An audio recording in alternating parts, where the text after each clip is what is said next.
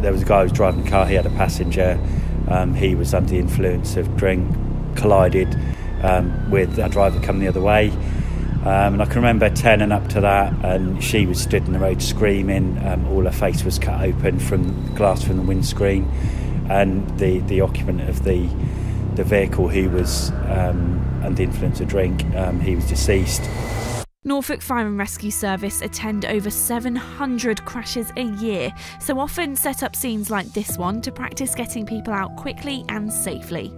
In my career I've been to quite a few, and they're all very different in a way, but it's just the impact they actually have on the people involved, on their families, just on the community in general, and also us as crews who have to respond to them.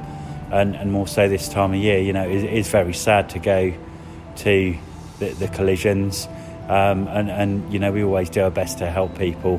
One, which happened in between Christmas and New Year, where the driver had lost control and been under the influence of alcohol, and the vehicle had landed sideways on top of a telecoms box and had killed him, and his passenger had actually gone through the windscreen and was actually laying nearby, and it took a little while to actually to find him. It never gets easier, really. Like I said, they are all different.